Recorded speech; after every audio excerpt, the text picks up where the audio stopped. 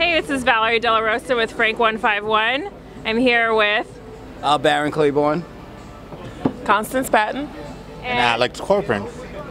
I'm also known as VDLR. So we're here and we're gonna just chat, hang out, talk about some big sale that's happening in a few days. I don't know, no one's talking about it at all. So, you know, no biggie, no biggie. Okay, so we all know that there's a big auction, Sotheby's first hip hop auction. Just let's start with that. Like, what does that mean to you? You know, being part of something that's a first. Well, yeah, no, it's cool. It's their first auction on hip hop, so it's a big deal because it's the first time they've ever had anything like this. So it was Cassandra Hatton was the one who had called me about it like a couple months ago. So I mean, I at first, you know, it's like I wonder what's going to happen to it, you know.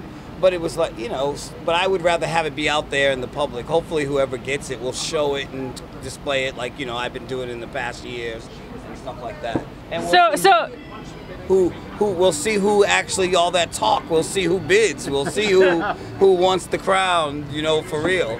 So what we're talking about here is the what we're talking about here is all the food we're about to eat. What we're talking about here, just so we can kind of like, let's kind of go back a little bit, is we're talking about the famous photograph that you took, the King of New York. Tell us, just to get some background. Well, I mean, I took the photo in like just 3 days before, you know, Biggie was killed. And I had taken his photo previously. It's the one where he's in the white suit in space. So basically, you know, I told him about the idea. He came and we did it. I mean, it didn't really take very long. And then he left my studio to go out, you know, to, where was he, Nevada, California, right? Yeah, California when he got killed. You know, so, you know, it's the last studio photo taken of him, I'm pretty sure. And well, at the time, you know, all my photos are more sort of symbolic. So I used to always think he looked like a king, like a big noble, like king. So I used to always tell him that. So in the first one I did, he's in the white suit because I wanted him to be like Kingpin, you know, from Spider-Man with the king. Because, you know, I would see him and everybody was wearing like a sweatsuit.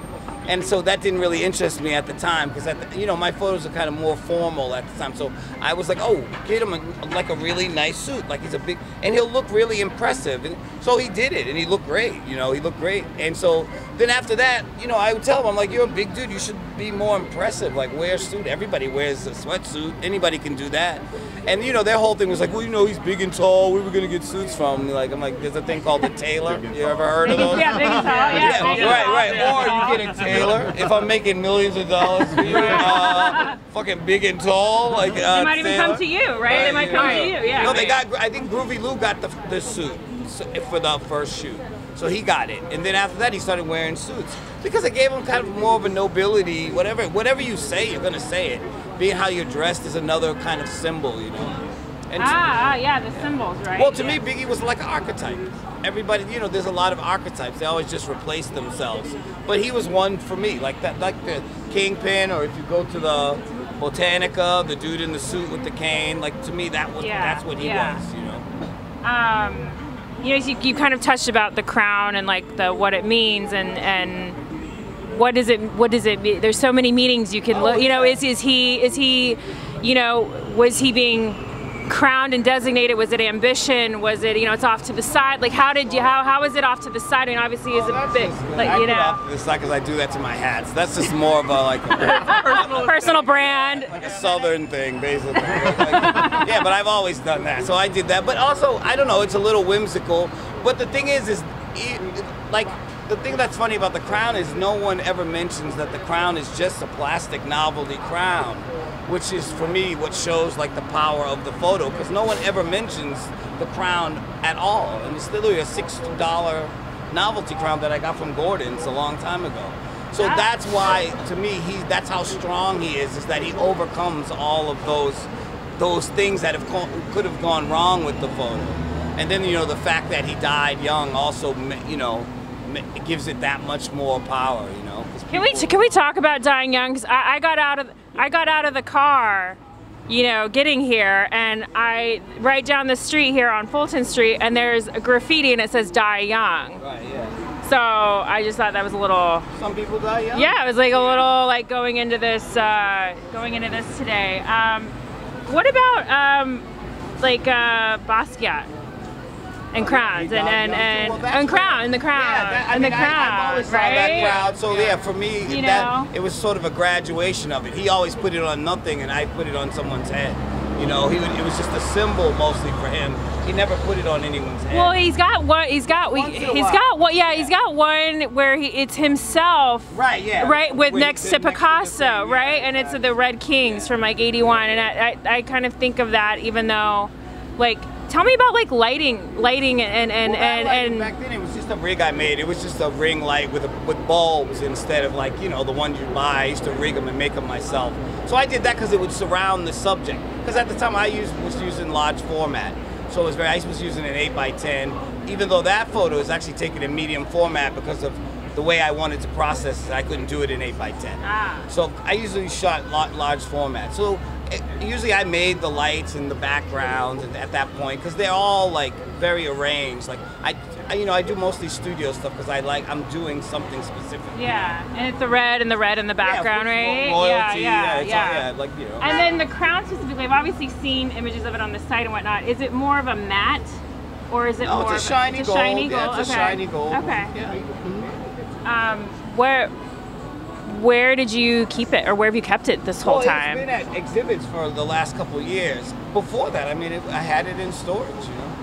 Okay, so it wasn't like in some glass case in your home, or like you didn't wake up like every morning like meditating in front of it. No. I've only seen it like a couple of times myself when it went on. Well, I probably saw it with the ICP in LA. That was like the first time. It was like in storage. I just know about the sacred. Oh yeah. Tell me about that. The contact high, right?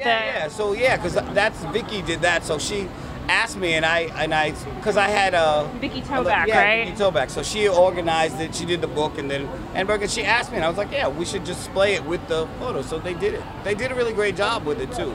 That show at the Annenberg was beautiful. And there was something here, right? There was something, right? ICB, right? Oh, ICB, right. This should happen a month later. Yeah. Okay. Got it. That was a giant show. It was I know. That was like the last big show of the year, first and last, and it was amazing. It was. I mean, lines down the block both ways, and also like, you know, we got to be there for the beginning of it. Of course, like we were part of it, but. To see people's reactions was so cool. You know, like they have moments with it. The photo means a lot to people. Yeah. Which is, I think it's a great thing. Why do you think? What do you think it means to people? I think it's the symbolism of what it is. It's a very noble photograph, and everyone understands that. You know, they don't have to go wax all in. You know, people can see it's a symbol. And the thing about photos is they're kind of double symbolic. Because the photo itself is symbolic, and then I can actually put symbology in the photo also. So it has a double layer of symbolic meaning in a weird way that people, you know, and he carries the photo. That's the whole thing, is that he carries the photo. And so, what about this idea of like the crown as a legacy?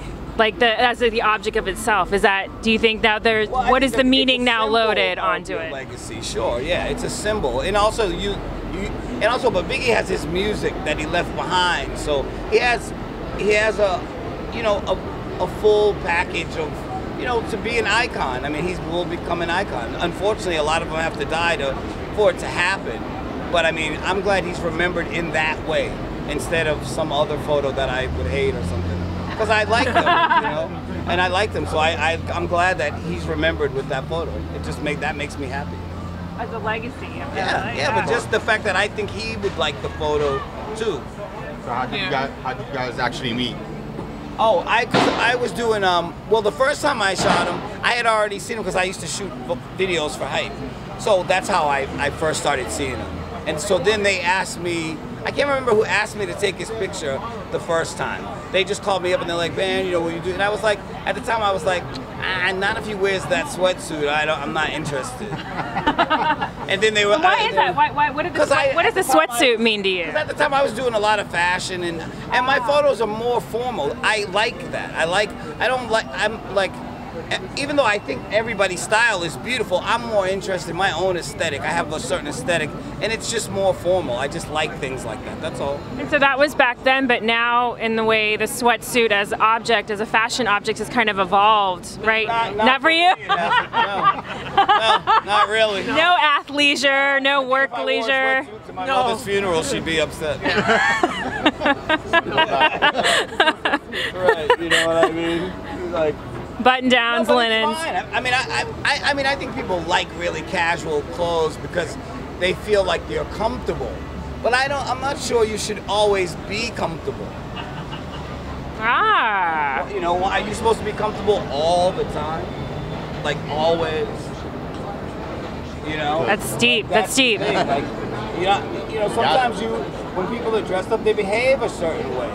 You know, how often have you seen two men in tuxedos beating the shit out of each other? I'm rethinking my entire outfit right now. I should have gone to the dry cleaners before this.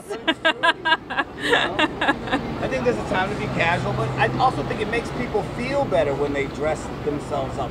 You hold yourself a little differently. And people stand up taller and they act differently.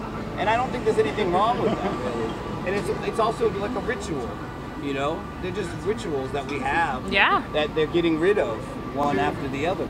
And we're back. I had a French fry. Please, okay. Please, oh yeah, we need to figure out which one of these is vegan. Because there's one of these is vegan. I think it's the most driest one. I think it's this one. Wow. Okay, so we've kind of gone over, we were just talking about, you know, leisure and clothes and how we feel in our clothes and the ritual of getting dressed. You know, you talked about the ICP and the Annenberg and the Contact High exhibition. And so kind of with, you know, that was a news cycle, right, of the image, the image. And then now there's another news cycle right now. And so what's that like? What are the news cycles like, you know, for you? For me, that's kind of like the purpose of what I was doing. Like I made a lot of, because I make saints, you know, Santos icons and different ones in my work.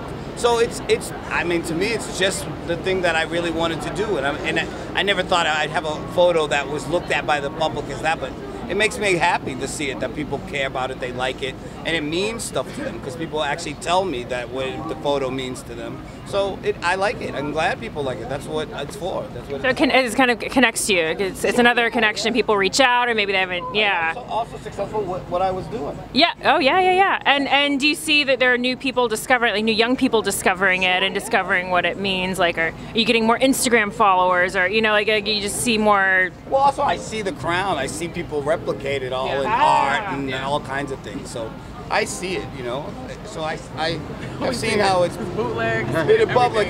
But even in other people's art, you see the crown symbol a lot more over the years. And that's a great thing. It's a good thing. Part of the zeitgeist. It really has kind of become part of the zeitgeist, right?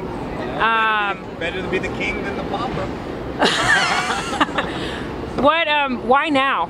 Like why let go of it?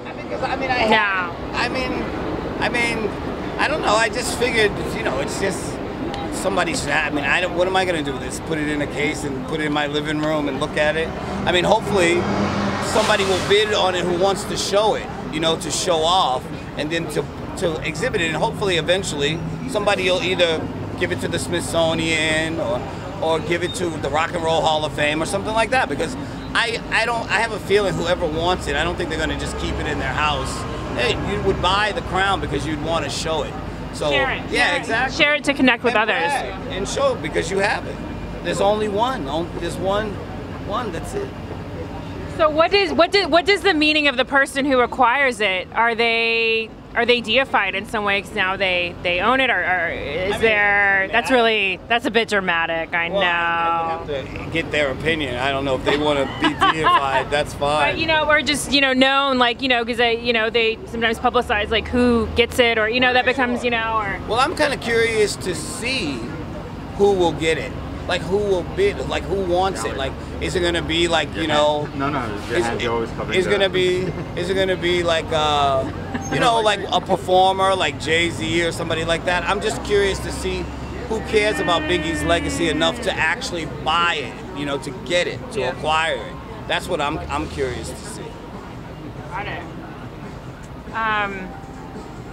So how does it feel to let it go? It's all right. I'll get over it. I have the photo. I don't need the crown. I mean, I made the photo. That's the thing that the crown's a byproduct of the photo. I care about the photo. The crown didn't have meaning until you took it in the photo, right? So you. Otherwise, that's the same crown everybody buys to wear on Halloween. I mean, it's not. But it's definitely like not easy. We've like discussed it for like I think with my sisters and all of us friends, all that, for half a year to see like if you wanted to actually let it go or keep it took me a while to was decide. Like not an easy decision. No, not at all. Because people have been trying to buy it for years. Okay, I was gonna ask, like, have you thought about it before, or people ask you all the time, like trying to pay you for it? Well, once in a while people will come to me and ask, but never like the offers aren't really serious or anything. And a lot of what it is a lot of people just don't think of it. Like a lot of people didn't realize I had it because they just, I don't know, they assumed I threw it in the garbage, or whatever. I don't. So a lot of people just didn't even think about it, because they think about the photo. Nobody actually really thought about the crown itself from the photo that much. But it's become like an artifact because of the image. Image gave it meaning. Yeah, of course. Biggie gave it meaning. Yeah, Biggie gave it meaning, and I know that you. When did you, it's inscribed, right? Yeah, it's just signed, the day. So you did the day of, like, the day you left. Not knowing. No. Yeah, of course, nobody knew, right? I mean, but there was enough where you said, you know what, this is not just like a prop I'm gonna throw away. Like there was some significance. You felt the weight maybe of the photo. I just kept it. I don't know why. Who knows why? I have no idea. Why do we keep the things we do, right? Yeah. But I mean, he died 3 days later, so then of course I kept it. But I probably would have kept it anyway, I mean, that's just how I am, really, in a weird way. And so it's like when people want to wear the actual crown, I just never let anybody do it. That's interesting. They can never. People always want the real one, and I won't let. I'm like, no, you can't. You think of all like the human oil, you think of like that. Not even that. It's not even that deep. It's all one person. It's not like a hygiene. It's not a hygiene thing. It's not a COVID. No. You think Queen Elizabeth would let you put her crown on? Probably not. Probably not. Right, yeah. Wow, that's. I had another thought, but I'm gonna have to come back to it. Oh, you know what it made me think of? It made me think of, so like, here's a little bit about me. So I started a grad school program. I'm getting my master's in economics. So I've been studying about commodity fetishism. That's kind of interesting. Commodity fetishism? Yeah. I'm like, yeah, commodity fetishism. Okay. So the fetishism. So well, the meaning, the meaning we put into these objects that we. It's like really, it's that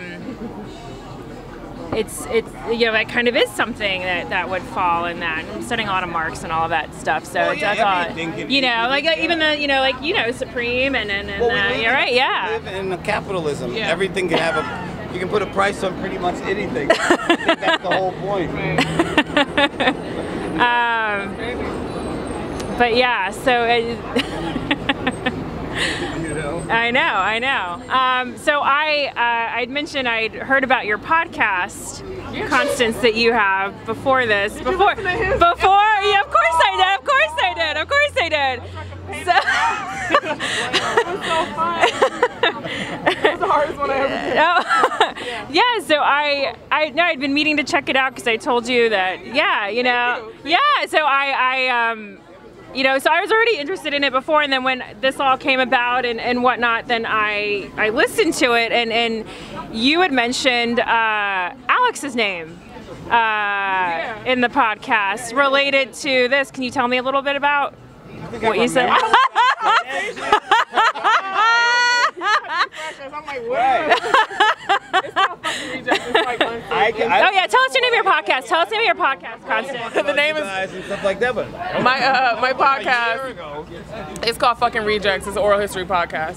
It's everywhere, but it's like I interview people long form doing their oral history, so they're telling their story. But like, I think I mentioned but I know Alex him really and all well. the guys at Supreme and Yeah. everybody that Oh I yeah, met because you when I guys were moved. all there. The Right, first we all day. knew. Right, yeah. And You were so- the first one Yeah. he came to. Yeah. Okay, okay, tell me that. Okay, so tell me that.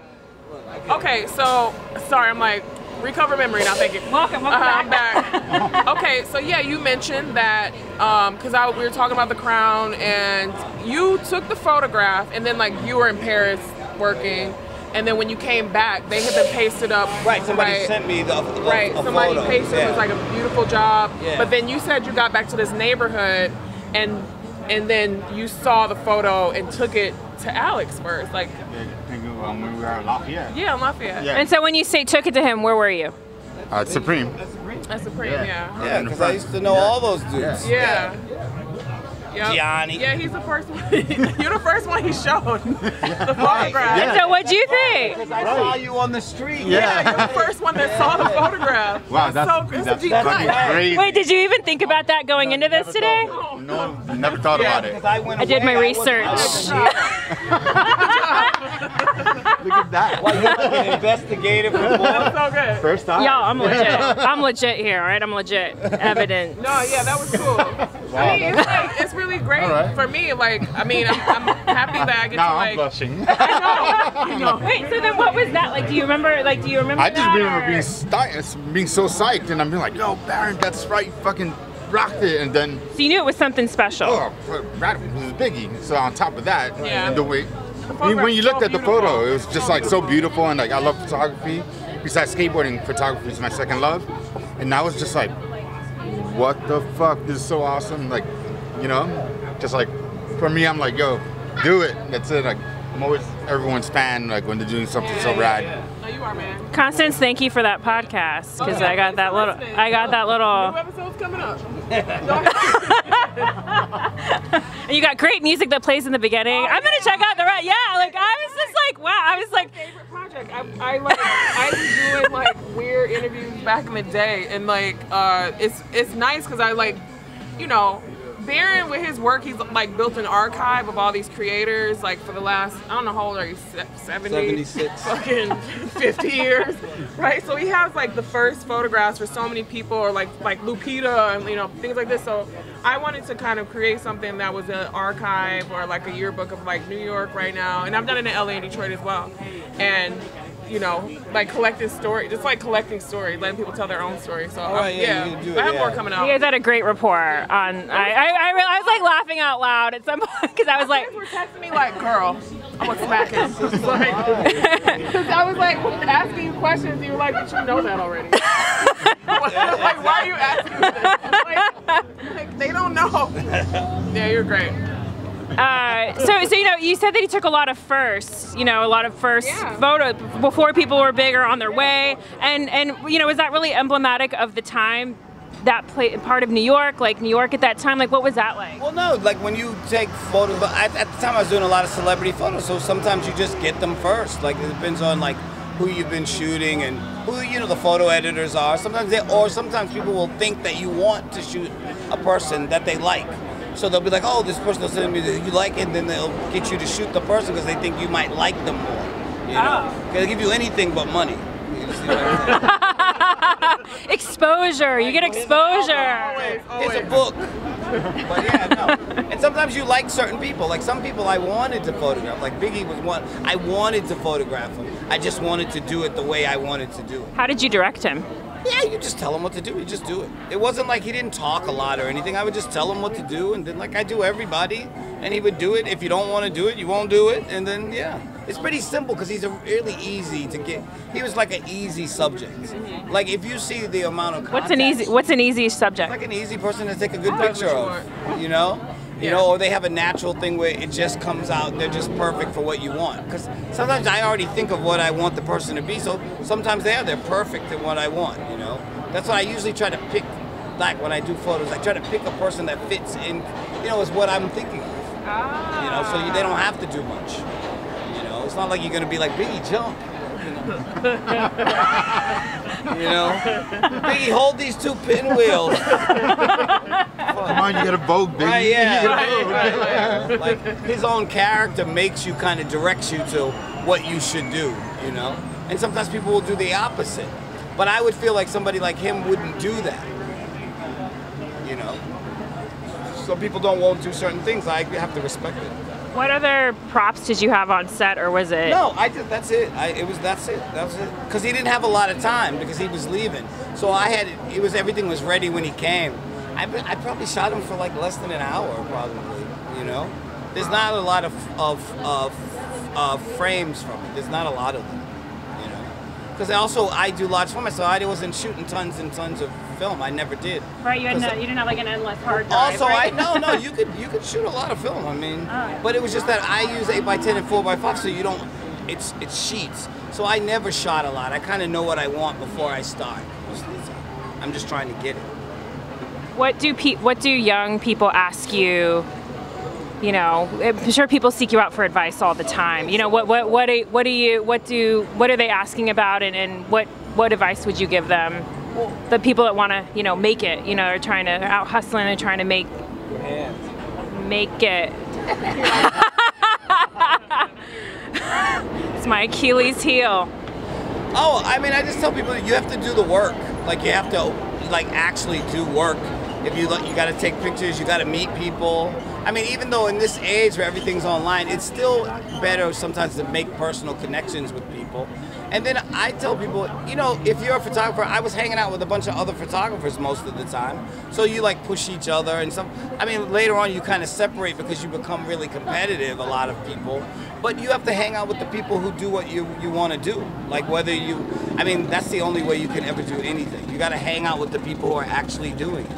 And that's how you get better, you know. They say steel sharpens steel, you know. Yeah. Hey, what's up, man? How are you? But yeah, like that.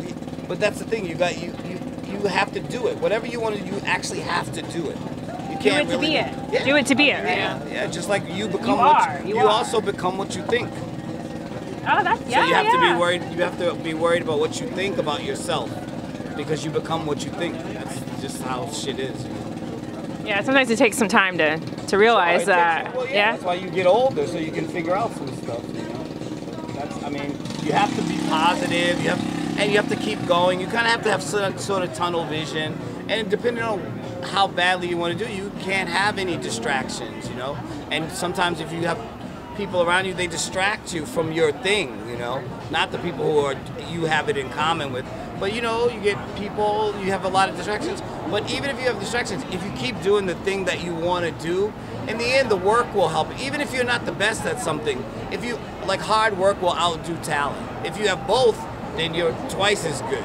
But hard work will outdo talent every time if you actually, because I know some photographers whose images aren't like as good as others, but they themselves are really compelling and they can talk and people like them. So part of it is an extension of yourself. Your art is whatever you do, it's really just an extension of yourself, really. You know, you're selling yourself. You know, like I'm in my photos. You know, so people are buying me partly. You know, they might see other shit in it that I don't see, but they're getting it off of the thing that I put in front of them. You know, hard work outdoes talent. That's yeah. He works like, you are the most inspiring artist that I've ever met. Before like we became friends and any of the fucking shit.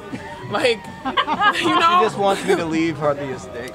You fucking better. What are you talking about? Like, you gotta. What do you mean? I'm gonna take care of you, baby. Wipe your diapers. You don't wipe diapers. You just take them off. Get someone to do it. Take them off. No, but like, cloth sustañable. Like, I literally, I know you will. I'll be like right there with the nurse, like, girl, don't worry, I got it. Yeah. You're my best friend. So romantic. No, we're like. That's romantic. But I've watched him work. Like, I've watched him work for almost 10 years of just like straight hustling, where, you know, I'm like, oh, let's go to Hamptons for 3 days. He's like, I gotta work, and now I'm busy, so I'm like, oh, I can't go, and now I understand what it is. But you've been doing that the whole time, and there's times where, you know, I just know you're awake at 6 a.m. working on something, you know, to meet some deadline, and you don't even care, or I'll come meet you the next day, and you're like, oh, I stayed up all night, I had to send this thing. So like that. But your work is, of course, like. It's also because I had real jobs that suck, so I know what it's like. But it's to work on your craft and not like a day job and a side hustle. Like I bartended for so many years, and like, and you showed me that, like, you know what, you gotta just, you want to be an artist. You told me, you were like, if you want to be an artist, you got to be an artist, and you can't be safe. And it sucked for like 2 years. I was so broke before I started like getting work, and now I'm like, it's great, you know. But like your work ethic is. And also, you have to take a chance. If you're not willing to take a chance on yourself, who else is going to take a chance on you? You have to do it yourself somewhere. That's why you were born. You were born by yourself because you have shit to do. You didn't come with a bunch of people. You know, you're a twin or something. Yeah. Not everybody doesn't come with like a group. You know, so you talked about taking risk and about making your art and the hard work and talent. And so, what to you is taste? You know, taste. Everybody's taste is different. I mean, everyone's taste is different. I even know people's work that I don't like the work personally, like aesthetically, but I can see what they put into it. So then it's still really amazing because it's their thing. And they do it really well. It might not be my aesthetic, I might not love, but I love the craftsmanship of it, or the detail, or the technique, or whatever. You still have to admire that, whether you love it like aesthetically or not, or like emotionally. You have to recognize other people's good work too, you know, in all forms. Like there's art all around us, like people, you know, logos like Supreme, like.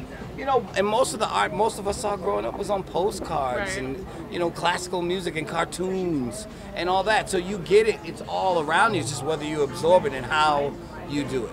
The reason I used to like all the guys at Supreme and Russ and all them is because they took, like, you know, the shit that you see all the time and made it special. Instead of like this shit that no one ever see, you know, like they're taking items you see every day and they turn them into meaning. Art. Because they recognize, just because, I think sometimes people think it's when everybody likes something, that somehow means it's not good. But no, sometimes something is so good, everyone recognizes that it's good. They might not be art historians or anything like that, but they just recognize that it's good. They're like, oh, that's nice. I might not like, but that's a dope aesthetic or whatever. Yeah. Sometimes it takes time. You know, sometimes things come down to people. It takes some time to digest it, and then they get it, you know? And if you stick to your own thing, eventually, your style or whatever you're doing will break through, but it just takes time. You know, I want to ask you, Barron, what is something that you wish someone would ask you about this that they haven't asked you? Either about the photograph or about the crown? What is something you wish people would ask you about it? Oh, I feel like you get asked the same thing a lot. You know, you get people ask every. You know, you know. I don't know. I mean, most people, they've covered it pretty well. I have to say, over the years, it's been like 20 years, so people have asked about everything. Well, I mean, like I said, the thing that I think that's great that no one has ever asked is about the plastic crown. Nobody brings it up. You know, that's the one thing I think is great about it. It didn't matter. Like, he carried the photo that well that no one even noticed the fact that's just a simple novelty crown. And that's the gravity of Biggie himself, you know? I took the photo, it's still him, you know? It's his weight that carries the photo, too. You know? And he was one of the best rappers, I mean, you know, in the end, you know? To me, I mean, I know some people have their own top 5, but he's up there in mine, you know? What makes a great rapper? Your linguistic dexterity, baby. Linguistics. Dexterity. Lingdex. The Lingdex. The Lingdex. So the last question we like to ask is, what does it mean to be frank? Well, I like being frank. It sounds like what it is. Straightforward. You know, no fillers. Just give people the information and be frank. You know what I'm saying? Frank, Maybe say it to the camera. straightforward. Maybe say it to the Straightforward, Frank. You get it? Right forward. Tell the truth. Don't lie. People can actually deal with the truth. There you go. You know, yeah, keep it 100. Oh, she said 100. Thank you so much, Barron, Constance, Yes. Alex. Thanks for the steak and the 40. You know how we do. Till next time. They don't cut corners at Frank.